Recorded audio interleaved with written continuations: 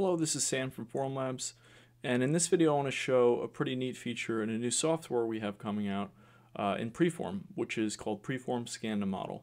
And this software's main purpose is to take raw 3D intraoral scans, STL files, and trim them and base them so you can skip CAD for quick study or diagnostic models. And another neat feature about this software is the ability to use it on built models to add a bevel or a plane cut. And this is really important if you've ever watched any of my other videos or read any of my applications guides. You'll notice that I always recommend printing directly to the build platform. And sometimes that is a little bit difficult when removing them from the build platform once they're printed. And a really easy way to make that process better is to add a chamfer on the back or the side or the front of the model, a wedge point pretty much to get it off the build platform a lot easier and prevent breakage. And this new tool, you can actually do that on a built model. And of course you can do this in 3Shape and Exocad as well, but if you've got files already made from those softwares and say you've forgotten or you're getting files from elsewhere and you need to add them before printing, this is a really great way to do that. And so I have a short, solid restorative model here, just an upper, no articulator backing or anything like that, pretty simple. But the way this works is, and right now we're in external beta testing on this software, and we're about to start round 3 of external beta before its final release very shortly. And so the UI and the way this actually works might be slightly different, but the functionality will be exactly the same in the end. So please email dental@preformlabs.com if you are interested in being in the next round of beta testing before it's released. But with that said, say I wanted to add a chamfer on the back of this model to make it easier for myself to remove it later. So I like to snap into a side view, so I'm using the arrows up here on the top right, and pretty much orientate how parallel to the build platform how you want the cut plane to be added. So what I mean by that is, so say, let's just say, again, it's parallel to the build platform, the plane cut. So let's just say I want to add, so if you could imagine this line going up, a plane cut like this. You click into our scan to model software, which is a little tooth icon right now in its current state. And with its orientation already set, you just take your slicing or slider tool and you cut up as much as you want, and you hit next and apply it. You can add a height to the cut as well, but in this use case we're just going to have that at 0 because we don't want it adding any material. And so from there it'll add that cut.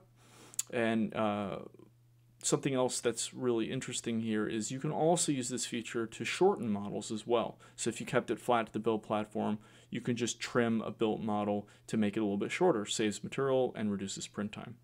But once this is done calculating, you'll notice that it's going to make that cut and snap that part back down to the build platform. So if I close this feature, I go back to my orientation tool, select base to make sure the base is snapped down. There you have it. So maybe a couple supports to make sure this overhang is printed well, and this thing is ready to print. And now you have a nice wedge point to get this model off without breaking it, or greatly reduce the chance of breaking it or using any sort of extreme measures to get this part off. So that's a really nice feature. And then one other thing I wanted to show is it's also fantastic for adding that same sort of pry point, but then also reducing cupping. So this is a hollow, just a study or diagnostic model I have, and you'll notice that it is hollow. Hollow models, typically without a mouse hole or a drain hole, does have the potential to have cupping. What that pretty much means is it's like a plunger on a flat surface.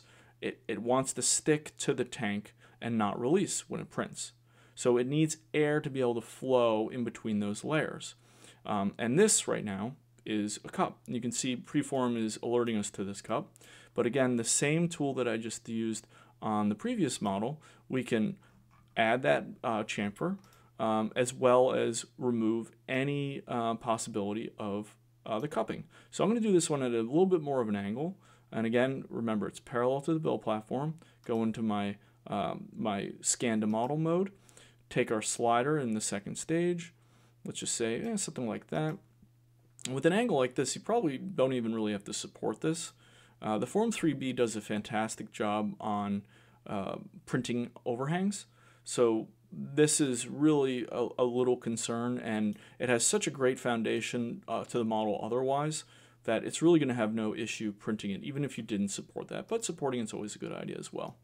So now that I've got my plane cut done, I'm going to select the base again, so the edge of the model, and there you have it. The cupping is now gone because you have air to be able to go into those parts, and hollow models especially have the tendency to want to be a bit more fragile because they're not solid, of course. And so this wedge point is going to be extremely useful when actually removing these parts from the build platform after they're 3D printed. So we're very, very excited about this feature and what this will allow our users to do and have that added flexibility. Again, we're going to have one more external beta program where we're going to be adding a couple more things.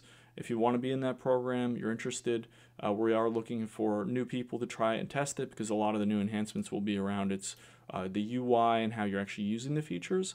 Please email dental@formlabs.com, and we're really, really excited in a very near term to release this publicly to all of our Form 3B and Formlabs Dental users. So thanks so much for watching. I hope this was helpful, and I hope you're as excited as I am about this feature. So this would be pretty much ready to print. Maybe a couple supports there. Good to go. All right, thanks so much for watching. Bye-bye.